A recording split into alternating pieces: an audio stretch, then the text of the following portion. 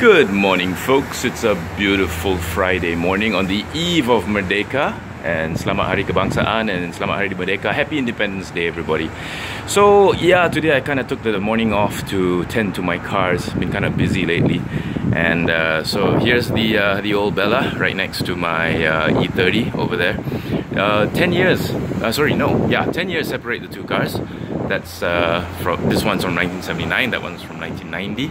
So yeah, about 11 years. And you see, the thing with classic car ownership is that you really do have to take care of them.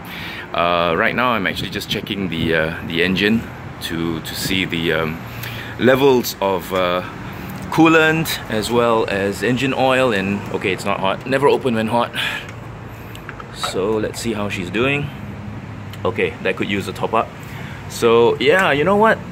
Alphas don't leak. They just mark their territory, and this car's been marking its territory quite a lot.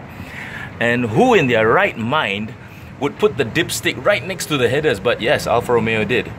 And here's the dipstick right next to the headers. So yeah, you don't want to check the engine oil when the car is hot.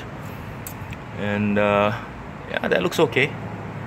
Maybe I'll just top up a little bit. But yeah, so this car is 4 decades old, 40 years old. And so yes, a little bit of periodic DIY maintenance on your own is always good. Okay, that's good. And that's good too. I had to buy a new battery, of course. There's no micro leaks in this car. It's just a lot of, well, you know, old cars. But by and large, yeah, I tried the method of starting by pumping the accelerator twice and then holding it at a quarter, and yeah, she starts up. She starts up beautifully. Today she's going to my friend's workshop. Well, actually no, it's a paint shop. I gotta get some of this done because this is a cancer. This is a car cancer right here. This is rust, and it's already bubbling on the paint, which is and it needs quite a lot of it needs an outside coat. The interior is still good, still very happy with that. And oh, treasure! Look what I managed to find recently. Yes, these are wing mirrors for an Alfa Romeo Alfetta. Thank you, Mike, if you're watching. And yeah, there you go. It says Alfa Romeo right there. Vitalone something. So yeah, those are going to be fitted on. Of course, they're going to be painted the body color, not red. And I still think these rear seats have not really been sat on. But I'm going to show you why this car needs it needs to go to the shop. It might look really nice right now from all these video, but telltale signs of rust are starting to creep in. You can see it there. So this has to be taken care of because it's not going to get better. It's not like a headache where, you know, you pop a couple of Panadol and, you know, a couple of hours it's gone. No, this gets worse. This will always get worse. And yes, a fire extinguisher always. So other telltale signs, you see this? That's rust, which means the underside of the doors are starting to flake, which is not good. Now, as you know, all cars have a drainage hole at the bottom there to drain water that actually seeps in through the sills, goes into the door, and then it's supposed to drain out there. But sometimes it gets clogged, and clogged water causes rust. Of course, our heat and humidity just spurs on the process. But people have asked, hey, what's this like as a daily driver? I'll be honest with you, this is not my daily driver. That's my daily driver over there. And of course the Merc 126 as well. This is not a daily driver. This car has earned its rest. It's only going to be used on weekends, Sunday drives. I got the power windows fixed. The rears are wind-ups, so put the windows down, don't turn on the AC. Just cruise and listen to that sound. The car's got a stereo, but I've not used it. I've not even touched it. I haven't turned it on once because this is an orchestra right here.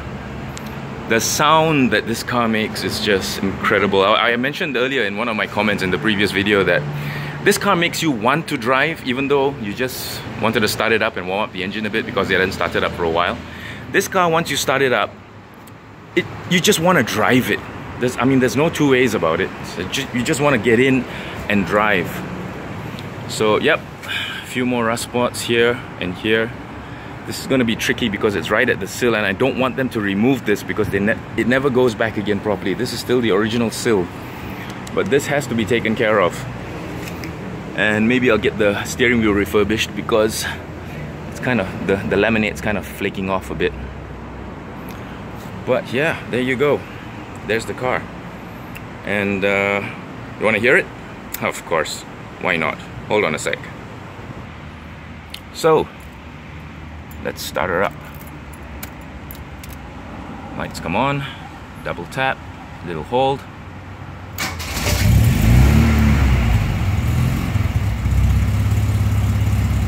And there we go.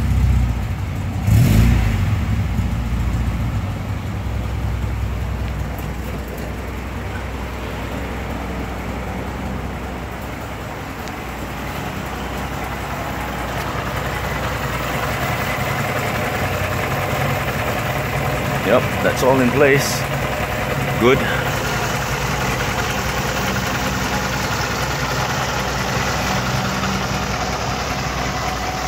Just purring along, warming herself up, clearing her throat. So lovely.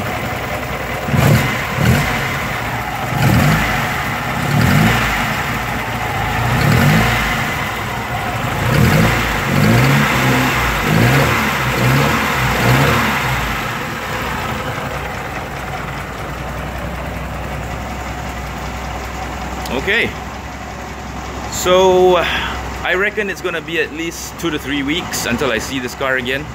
So I just thought I'd make a quick video just to say goodbye for now. Arriverderci until you come back, because this car is a keeper, and I gotta get all that rust taken care of and give it a nice coat of paint on the outside, and hopefully she'll be back good as new soon.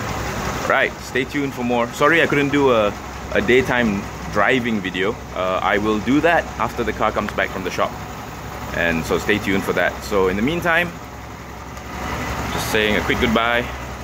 My friend Chris, Chris is also coming to pick up the car soon and take her to get her all pretty again. Yeah.